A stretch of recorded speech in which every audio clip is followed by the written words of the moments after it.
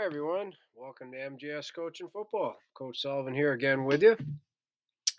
Uh, this past fall, I completed my 39th year coaching football as defensive coordinator, and I hope your season was as successful as ours was.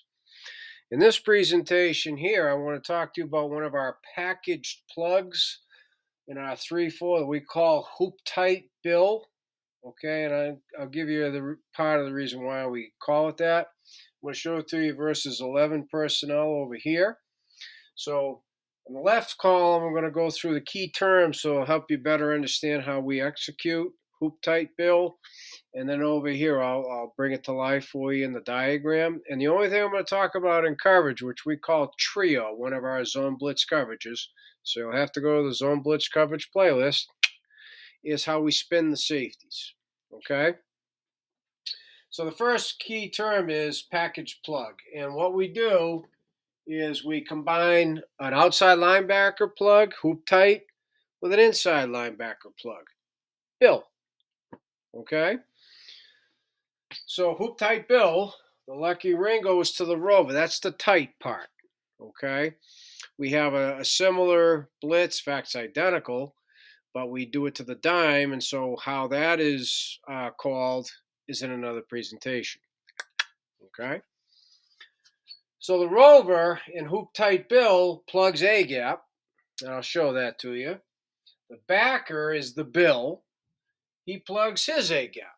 Okay, so it's a double A gap plug involving an outside linebacker on one side and the inside linebacker on the opposite side. So Bill, for us, B, anything begins with B is the backer. Bill, BI, A gap. Okay? Both defensive ends slant B gap. Okay? Because on a Tite, D end call side slants B, and a Bill, D end on the side of the Bill slants B. So it's simple for their learning. They both slant B gap. The nose is a little different. Okay, and so I'll talk about that in a second. He's got a delay loop C gap, and he has contain if it's pass. And I usually try and call this in a passing situation, not a 50-50.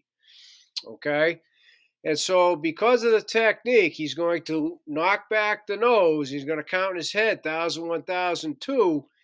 If your nose is a bigger kid that's good A gap to A gap, but that's about it, then this isn't the stunt for him. You might have to substitute somebody in.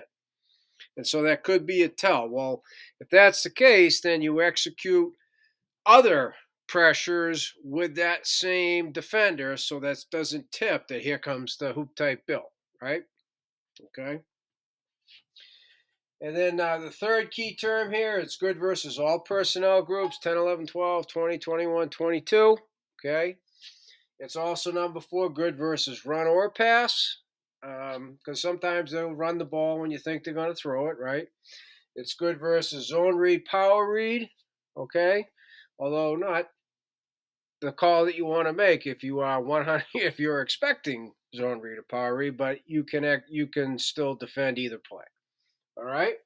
So over here, okay, it's a Ringo because the rover's on the right, and versus 11 personnel or 21 personnel, the rover goes to that tight end, hence the tight call. You follow what I'm saying? So even if it's versus 10, the rover knows tight means him.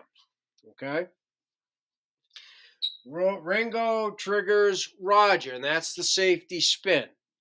All right, and part of our disguise is the way we line up, and when we blitz, part of the disguise is, unless the safety's blitzing, we do not even move. Ball snapped, they spin. Okay? So I'll show you that after I diagram the blitz. Okay? So over here, it's Ringo, Ringo, Ringo. The safety has sky force, so he's got the force. Okay? Ball is snapped. Defensive end call side, slants B. Now, when the rover is going to plug, and he's on the line of scrimmage, he's not detached. He's what we call attached. He's part of the box, right? There's a tight end. He's attached. We say to him, we want your inside toe in the heels of your defensive end, and you just step on his heels. Okay? So, ball snapped. that puts him on a course into the A gap, right? So before I get to the nose, let me cover the bill. Ball snapped. He's just plugging the A gap, ball snapped, slant B gap. So there it is, right? B-A-A-B. Now the nose, right? Knock back. 1,000, 1,002. He's going to loop, delay loop, C gap, run or pass. And just he's going to have to react to both, okay? We want him, because of the delay, to get across the face of the tackle. And again, if it's down blocks or whatnot, he reacts to it. So when you're running this in a team situation or a group run situation, you run it on purpose. Gap scheme, he's got to get across the face of that tackle. All right, but right now we'll say it is a pass, so he's going to get the hi-hats. Okay, C gap, right? ABC, he's got to get out there and get contained. Here it is, boom, done. Now, I'm going to get to the coverage, right? It's orbit. He's detached. He's hot on 2, hot on 1. I'm not talking about the coverage. Mike linebacker has running back on the snap. Screws down. Reads the surface. If it's pass, he's hot on the tight end, who's number 2. Okay? Same thing. Rotate middle, so they spin together. Read surface. They show pass. He's the only deep third guy in the middle, where he doesn't have a receiver, okay? And that's how we execute hoop tight Bill. So they're not used to seeing our outside linebacker who's on a tight end, right, rushing up through the A gap. 1,000, 1,002. The outside linebacker should be in the A gap by then. If this is a quicker kid, we'll tell him do a 3 count. If he's a little bit slower, 2 count. All right, but we make them in the head say Mississippi, 1 Mississippi. When we first install it, spring preseason, we have them count out loud. Okay, so I can hear it, so we can get the timing down. So if they're real fast and it screws up the time, you follow what I'm saying? So I want tangible evidence so it can help in the teaching process. So as I said at the beginning, thank you for watching MJS Coaching Football. I hope that your season was as successful as ours was in 2021. If you have any questions, I want you to reach out to me at CoachMJSullivan@gmail.com because I would love to talk football with you.